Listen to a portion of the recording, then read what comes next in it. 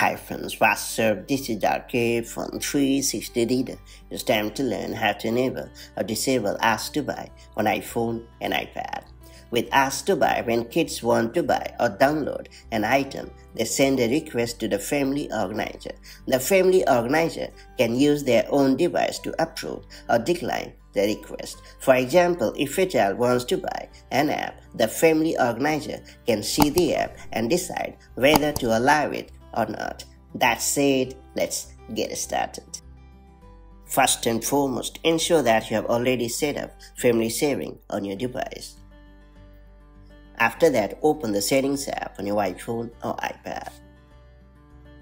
Then tap on your name at the top.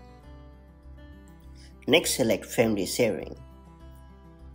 After that, select your family member's name in question. Then tap on Ask to Buy.